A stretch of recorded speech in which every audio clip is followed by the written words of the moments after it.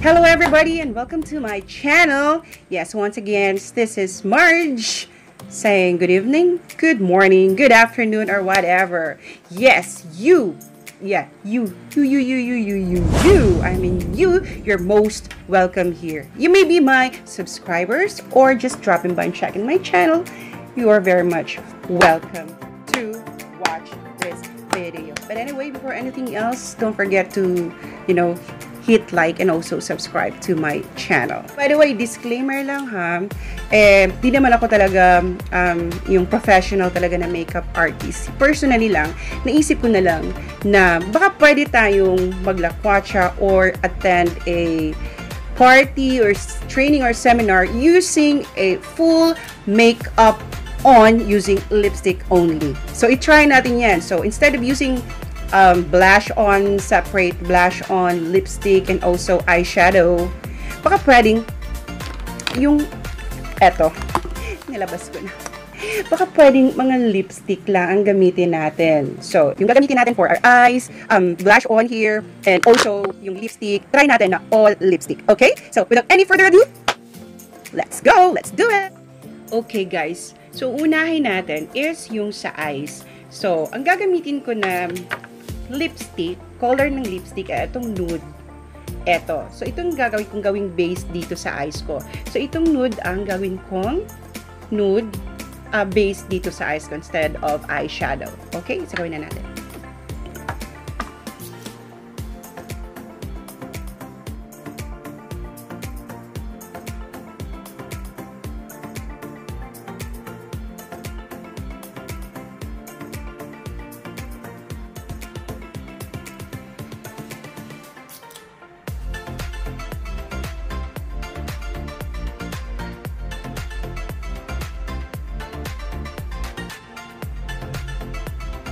Okay, so after, since nalagyan na natin ng using this REVLON na nude, eto, actually, favorite ko to. Tinatapik ko yun siya sa lipstick ko, yung pang final. Next is, gagamitan natin ng itong NYX na lipstick na dark brown. Ito yung ilalagay natin dito sa, ano bang tawag dyan? Sa lid. Yes, lagyan natin. Since medyo light na yung base natin, so ipapatong natin yung medyo dark na.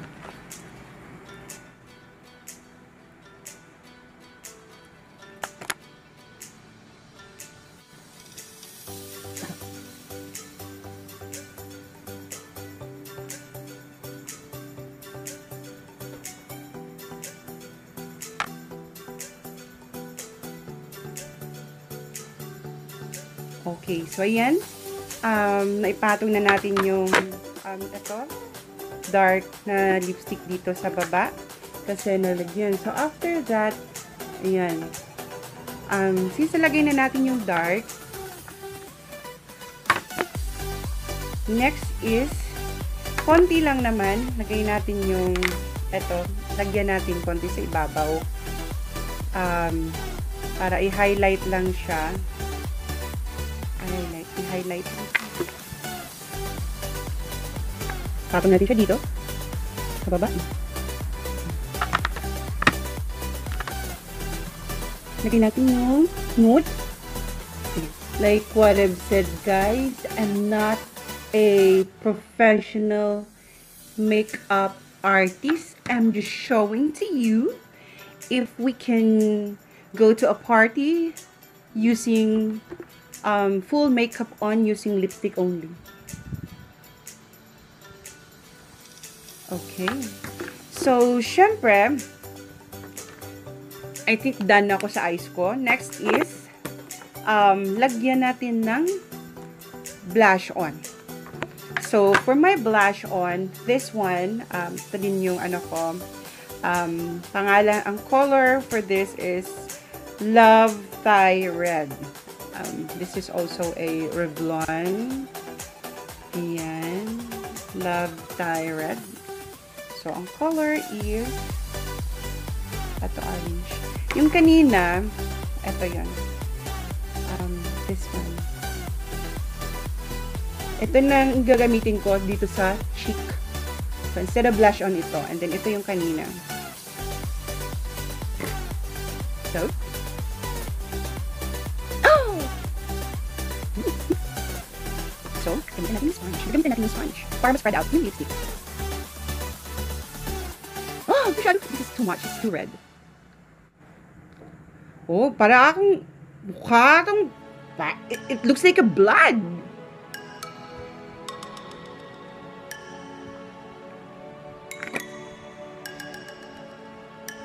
Natatawa ako sa pula. But don't you worry. Let's just spread it out. So I think I'm gonna use my hands to evenly distribute the redness. It looks like I was, you know, para ako sinuntok. But anyway, nothing to worry. Just spread it out.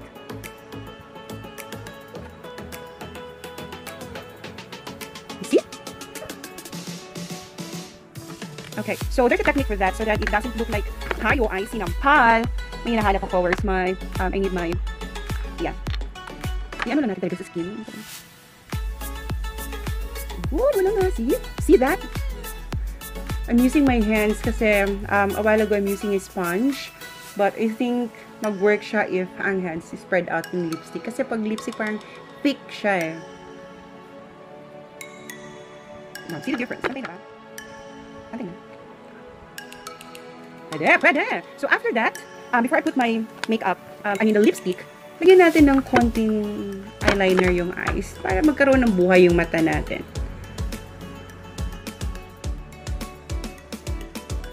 Nilagyan ko lang ng black.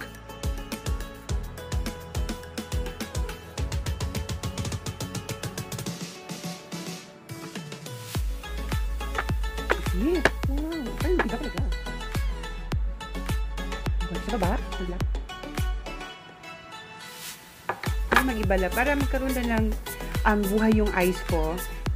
Nilagyan ko ng eyeliner ibabaw. Next is for the lipstick. Since medyo ano to parang a party, dali lang ha para yung eyes ko. Spread out na natin konti. Okay. Ayan. Para hindi siya masyadong halag. Actually, I'm thinking baka pwedeng ikulot ko yung hair ko. So for my since kunyari aatin kasi ako ng party, diba? So medyo matte na dark lipstick yung gagawin ko or gagamitin ko na lipstick. Eto na. Ito yung lipstick. Ayan, matte. Focus kasi yung camera ka iPhone. Okay, so magli-lipstick na tayo.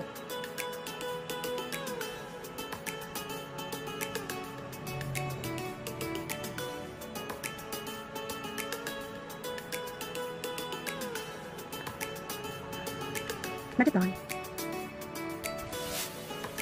So since fed natin today sa atin tayo ng party, so kakapalag ko yung lipstick ko.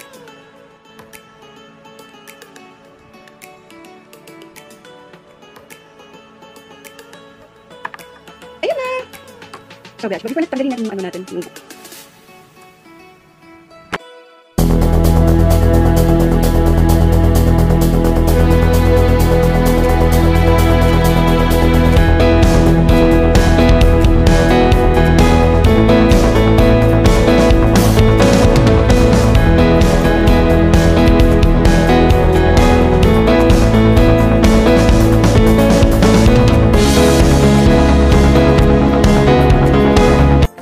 wow!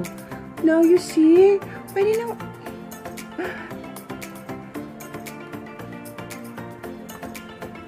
Explain natin bakit. Sorry for the white hair. Ano na? Sorry for the white hair. Yeah! So, that's my look. Lagyan ba natin yung party clip like that? Tingnan tayo, diba? Pag mag-attend tayo ng mga parties, may mga tutsan, i-show off natin yung earrings natin like that. Or here, ganyan. Diba? Ganyan yun siya pag mga parties. Yung hair natin. Ganyan. And sorry for that. So, ayan na. That's it. So, I have here my... Yes, this is now the full makeup look using lipstick only.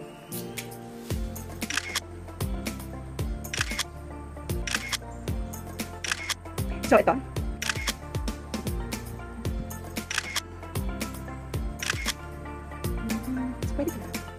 So, I have here my hair iron. Try natin kulot. Okay, let's curl our hair.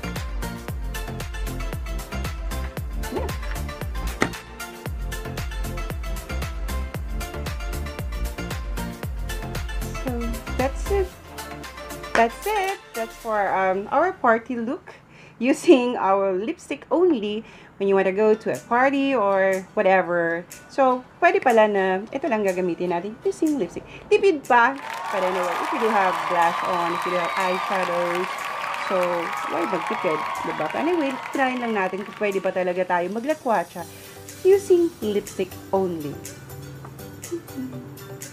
So anyway guys, thank you so much for taking some time to watch my video. Okay, salamat talaga for always watching my video, especially sa lahat ng mga subscribers ko. Guys, I really love you and I'm so happy kasi I'm almost 400 na yung subscribers ko, and to those who are planning to subscribe to my channel, you're most welcome here. Alright? Thank you so much for watching my video. And hope to see you in my next post. Sana hindi kayo magsawang manood every day. And yes, sa lahat, hope that you do have a wonderful and lovely day ahead of you. Bye-bye!